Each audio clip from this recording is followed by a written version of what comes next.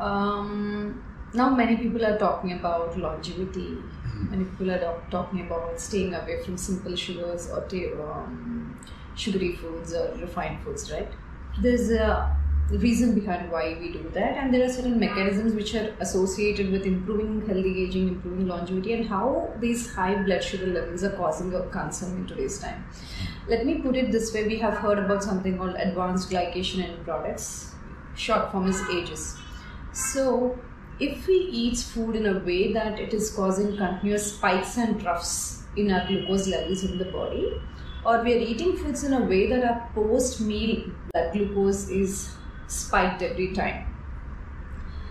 A lot of research and articles are showing that these spikes, continuous spikes in the post-meal blood glucose levels, or continuous spikes and troughs in the blood glucose patterns, are increasing these advanced glycation end products. So there's a process called glycation, where this excess glucose will not sit quiet. This long-term chronic excess glucose in the blood, it goes and binds to proteins, fats, and even DNA, and causes this products called AGEs. So these AGEs are very active in the blood. They pile up over time. As over time your blood glucose has been high, or your post-meal glucose has been high, these AGEs pile up, and they affect these proteins that they're bound to in a certain way, that there's a process called cross-linking.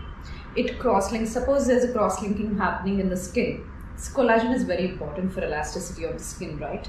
So these AGEs, when they cross-link to collagen or protein in the skin, we develop wrinkles.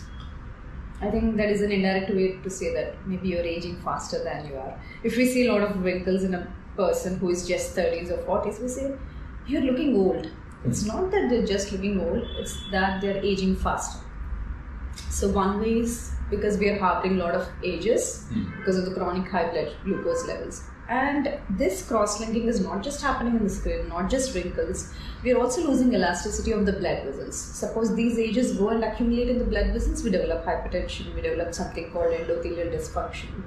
We are at a risk for cardiovascular diseases. So that is how early aging is linked to diabetes, high cholesterol, stroke, or even high blood pressure, even heart attacks, cardiac causes. So that is how AGEs or production of advanced glycation end product is affecting almost every condition in the body, and that is how we're developing every other problems. After diabetes, we are at risk for cardiovascular diseases, hypertension, all sorts of things. So this is one.